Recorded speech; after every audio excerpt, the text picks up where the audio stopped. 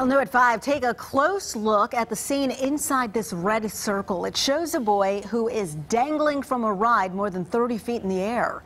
Now, this happened at the Coosa Valley Fair in Rome. Fortunately, the boy is okay, but his parents want to make sure that other parents are aware of what happened. Christy Hutchings with News Radio 106.7 spoke with the boy and Carnival about this dramatic ordeal.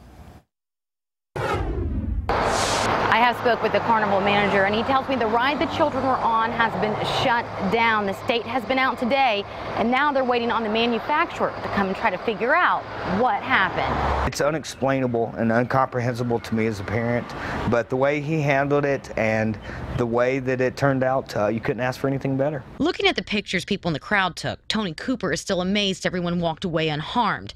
His son Braden and his niece Gracie were the last to get on the zipper ride. The two hopped in, hooked their harnesses, and closed the gate.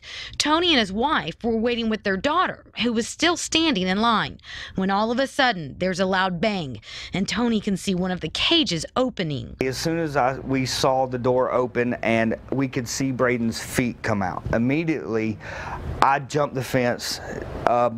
I don't know what I was going to try to catch him. I didn't know what else to do. In some of the pictures on Cooper's phone, you can see Braden dangling in the air. Gracie is still harnessed in, but upside down. But the ride hasn't stopped. When it opened, I told her to stay still because I didn't want it to move. And then when we landed, I was telling her to stay still and everything was going to be okay.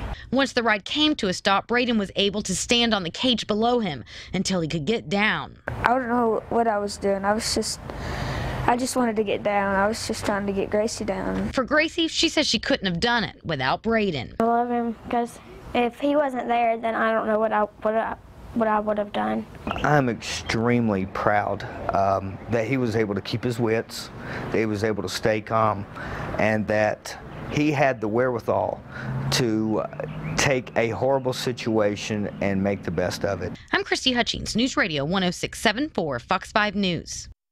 Boy, how frightening for that family.